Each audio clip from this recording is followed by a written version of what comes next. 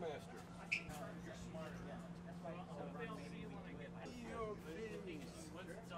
There's no. Who's that guy? Who's that guy? Here's.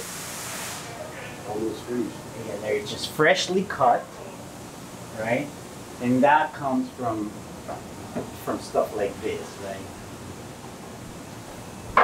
So when they put this in here, that means they're gonna put this. Yeah. So at this point, these we call these blanks, neck blanks.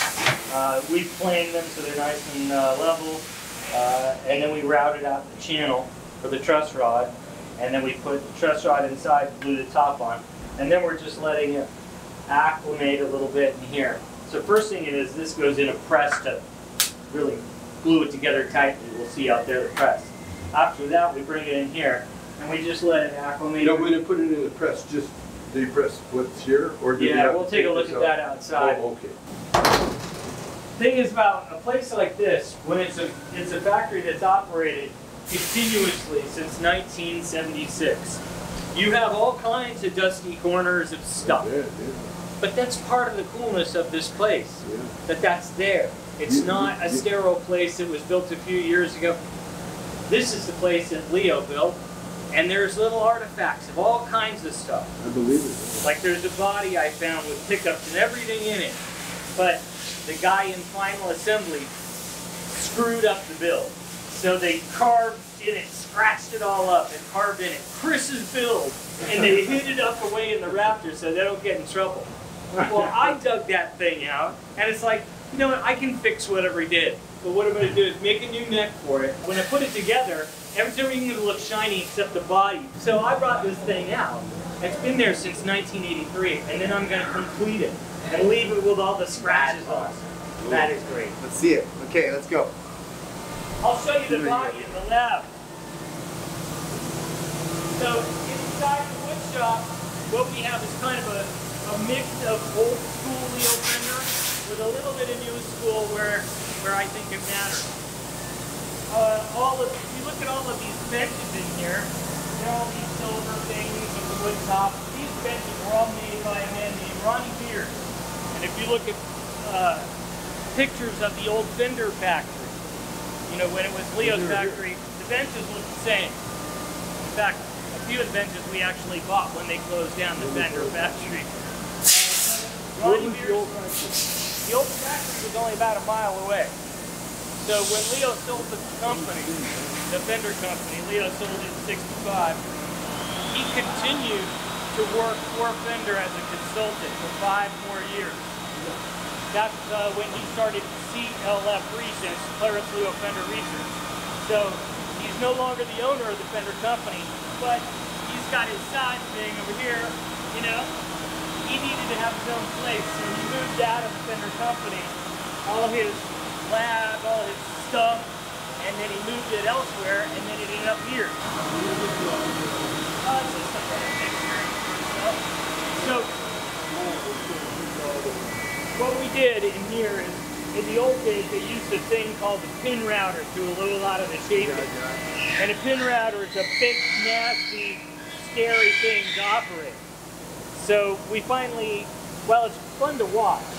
It's relatively unsafe. So we let go of the pin routers and used 2 Boss VF4 CNC machines to do the dirty work.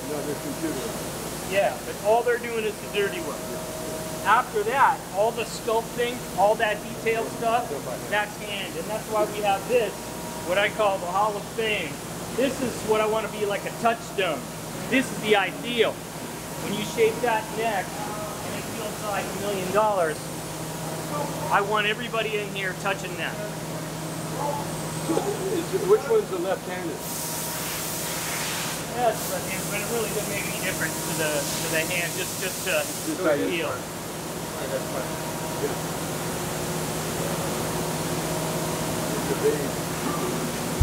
If you were to grab one of these things and feel how nice and round that is. Where did they get the height? I mean, for the depth. The depth? Yeah, I mean, to make it this, because they're all like this, right? This all oh, well, we have different specifications available. You do? Yeah. And so what we do is we just have the CNC just knock off most of it, and then we leave a little bit of meat on because we know we're going to be doing that last bit of the hand shape. Yeah. So the objective with the machine is just to take out some of the dirty work where people can actually get hurt, yeah, and put all the emphasis on what you touch. Yeah. Yeah. So the sculpting of the arm feels like a little, you know?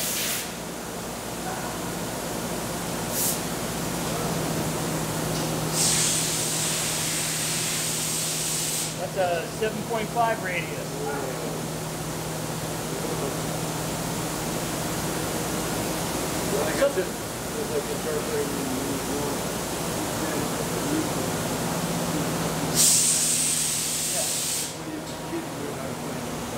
Like the U-neck, telecast stuff. Yeah, we got that kind of stuff too because we know it's like different flavors of ice cream, right? I might love that, but somebody else doesn't. So we got different. Yeah. What are you doing here? Okay, so the CNC machine is to do, like I said, the dirty work. If you close that, nobody's going to get hurt if something goes flying. In the old days of the pin router, sometimes if you pushed it too hard and stuff would go flying, maybe a fingertip goes flying, or the piece of work they're pushing around gets, you know, they're bringing up the spindle and it catches it and it throws it. Imagine a block of wood with a steel template getting blown into that door. So those do dirty work. And over here, this is where old school Leo is. All this is Leo Fender's old equipment, things that he designed. Like this, he designed this sander, and Ronnie Beers built it. Oh, so he's just doing it. Yeah. Oh, so wow. if you look at there's a video around in the old Fender company, you know, back in the 50s. Somewhere in there is a sander that looks just like this. Because when Leo Fender created this factory, basically it was his chance to start fresh. So he just did everything the best way he knew at that time. Really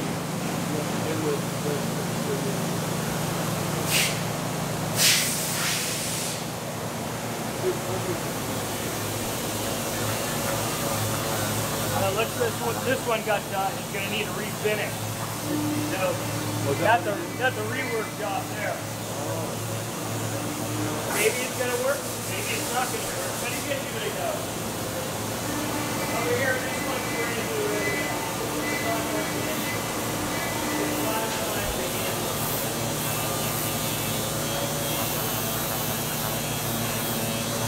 Peeling all my bases will make me. Just order a few. Yeah, I think he's making a kiloton day. Yeah. So I want one of those. With a swamp ash body? Is that swamp ash? Yeah. We can use the body of a kiloton for my thing because it has more room up. that sanding pad, is that another Leo invention? No. It's just woodworking. It's just a question of how much effort you want to put into it. We have to try harder than some people.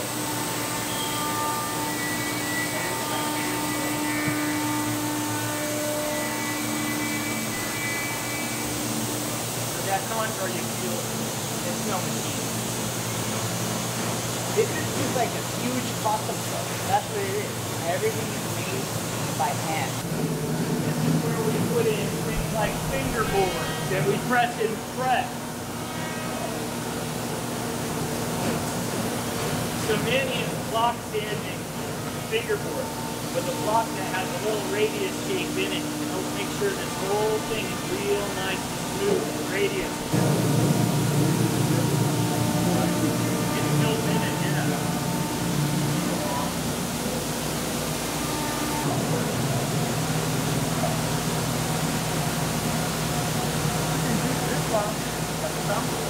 Yeah, just press it alright in it. So you can see how it's done. This is old school Leo Fender. The old Samso press made in Milwaukee, I think. Kenosha, Wisconsin. I love old Native American. Oh, that is amazing.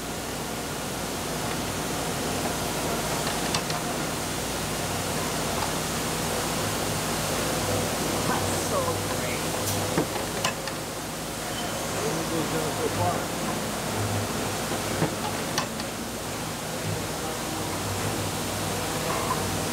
One thread at a time.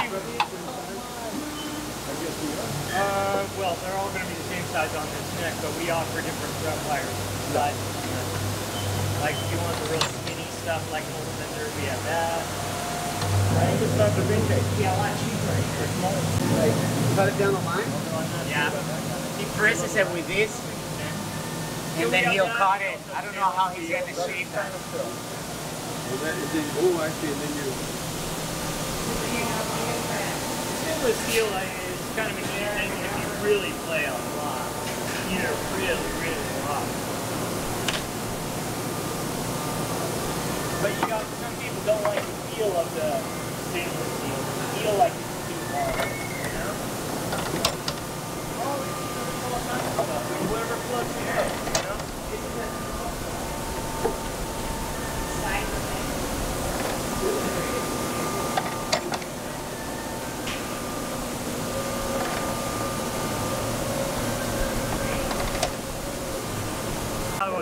After it gets sanded, yeah, beautiful. It's just a little bit of a roll. This is what Leo Fender loved. Just feels like home. You know? People used to buy guitars and think they play them for 50 years to get that, and still, this is the best of the CLF Research neck. You know? God, I love that feel.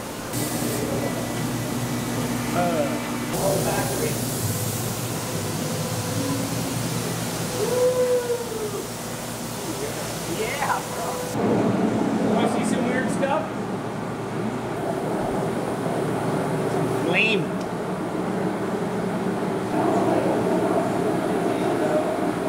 Yeah, we're gonna spread. Maybe start on this side. This is where we need pickup. Yeah, we should do some of this stuff. And hold on, you gotta meet. She's been wanting the guitar pickups. ¿Cómo le va? Since Leo Fender brought her in. And she's Tommy Chong. 1, 2. You're bringing happiness into the world. Yeah.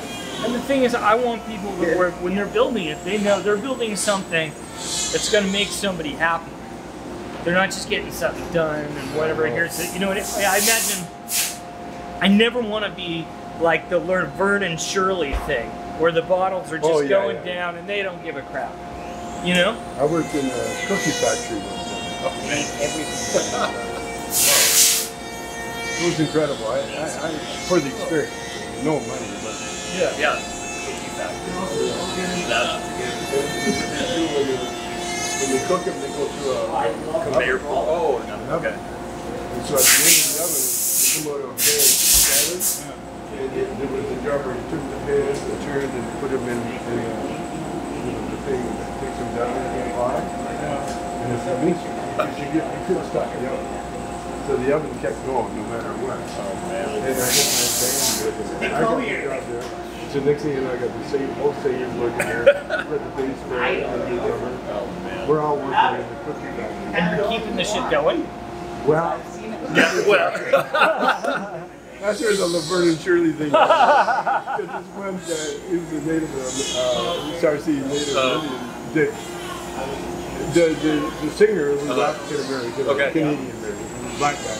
He had that rhythm, he could do that. But the native, he used to get one, he'd miss it. Next thing you know, the things are piling on the floor. He digs them back, and he just digs them again. freestyling up. You couldn't stop it. You start eating it. Yeah, No, yeah, he Start eating this stuff, man. There you go. He was doing that. I too. That works. Like the Chris's build thing that I have. Oh, dude, that's Oh, funny. No, it's man. funny. No, this is not a factory. This is an art studio. This is Yeah, it's pretty amazing. I mean, It's amazing. We got work to do, but it should be pleasant. You know, Yeah. people should. You know, if you're gonna build the guitars, product you're putting out. if you're gonna build guitars, you should get to enjoy doing it, Yes. not be a slave to it. Yeah. That sucks. This is Paris. This is Little Mr. Chong. Good to meet you, man. Good to meet you. You know what? I never take pictures with people, but I will do this today. Me too. Yeah. Okay. What's that first one? I think that's the nitrocellulose lacquer one. All right, so this was like the green one that you tried earlier, this ASAT special here, with Leo Fender's magnetic field design pickups and his saddle lock bridge. These are like his core improvements that he was making. And then here's another one. This one's kind of cool. I thought you might kind of dig how this one looked because it's a little more, got this subdued traditional vibe. It's a nitrocellulose lacquer thing. I like Check it. it out. I love this one actually. You did? Yeah, I do. Why don't you just take it home? You giving it to me? Well, if you dig it, yeah. I don't have to steal it? No? That's why he brought me. What the hell? If you dig it, that's Well, then, cool. thank you, my friend. Here, no, come here. Thank you, brother. Hey, it's my pleasure. Enjoy it in good health. Nice older body that nitro. So when this starts to sink in there, What do you call them? Humbuckers? these are single coils. So these are like Fender, right? robust single coils, and say compared to say like a Telecaster, you know, where the neck pickup is typically really weak. This thing is thick and smooth and jazzy, Oh, yeah, and together they make this great jangly thing. Cool. Just figure it's like, okay, you know what the Tele is, you've had those things. So just go, this was Leo Fender's next one. You know how I picked it? What would Guitar Shorty pick? Oh, really? It's real. Guitar Shorty, you know him? Oh, very well. Really? Oh man. Very well. I know, know about him well that guy? myself. You do? Yeah. Well, he must be here. He's Oh like shit, a I've dog in a bone known here. him since whatever, like 96, He's- 5, something like that, 4. He was You know, the he first. used to do a front flip off the stage Yeah. with a guitar. I remember talking to him about that and going to, you know, because he was worried about stopping to do that because Yeah. it was his signature thing, but we watched him getting old. It's like, this is not going to end well, you know? But something happened, and he stopped doing it, and it's like, good. I can't Good. find any video of it though. I looked online. Really? I can't find one video. No, I don't think there is. You know, but I remember him doing it at a Christmas party we had. And you saw it? Like, Yeah, we had all the employees You were down like, at this "Holy Mexican shit." place there, and guitars. This must have been like 93, 94. Yeah. And Shorty was playing there, and he did that thing, got up all the way up, and he flips over, and it's like, what the hell is this guy doing? Oh god. First time I saw him. Well, one time he forgot the stage was so high, and he jumped off the stage. It was 12 feet off the ground. But you know he was like a gymnast. He's bulky up in the shoulders. Yeah. So when he ran, he's like a pork chop. He just landed and rolled. rolled. Yeah. Oh, he did? Yeah. I was thinking, boy, that's an No, but ankle that's his whole buster. thing. He would get there, and then just at the last minute, he'd tuck his head in, and it would just hit him here, Yeah. on his shoulders. And that's how he did it. Then he'd jump on his feet. And Oh, keep so running. this was a shtick of his, but the Well, you 12 know- feet was like 12 feet was a big. 12 feet, man. jump off and do a performance. He came up to Canada with T-Bone Walker. Yeah.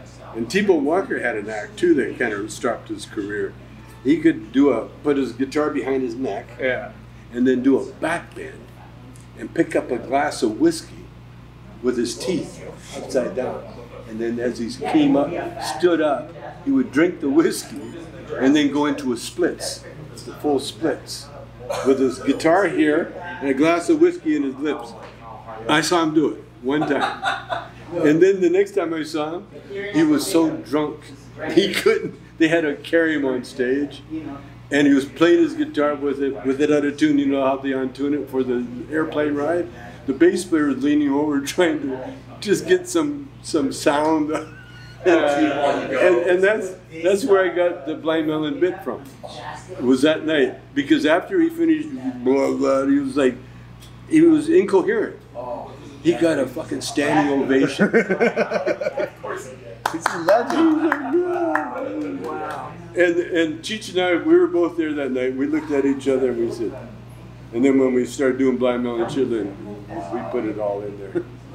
Oh my God! But no, I know Shorty really, and Shorty had a jazz master. You know the old Fender Jazz Master with the things up here. Boy, what year are you from? Oh, it's the 50s, from the 50s. Was it No, what that you're talking about, you saw him. When I saw him? Yeah. 63, 62, way back. Yeah. Because what we did, let's see, right after that, right after Shorty and all those, yeah, there was a little club in Chinatown that they all played at. I saw John Lee Hooker, all blues clubs. They come up there, and a few other people. But I opened my own blues club. It's called the Blues Palace, and we opened it with Ike and Tina Turner, and we got them, and the whole show, Ike gets the dancers, the whole show, the band, got it for $750 for a Tuesday night. And we packed the joint. It was the first time they were up in Vancouver. And then they came back almost every month and just, you know, the other promoters, they saw what we had, but we brought them up first. Well, we introduced the blues to Vancouver. If you don't think you'll be home soon, I'm gonna drown in wild tears. I know it's true. Into each life,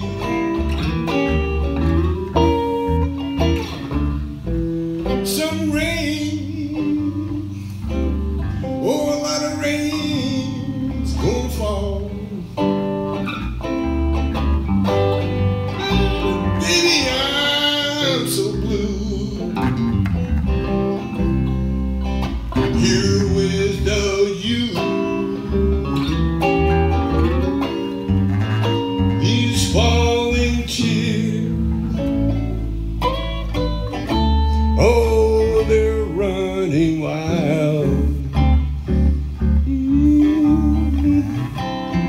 Why can't you? Why can't you come on home soon? I won't have to be alone and so blue. If you don't think you'll be home soon, I'm gonna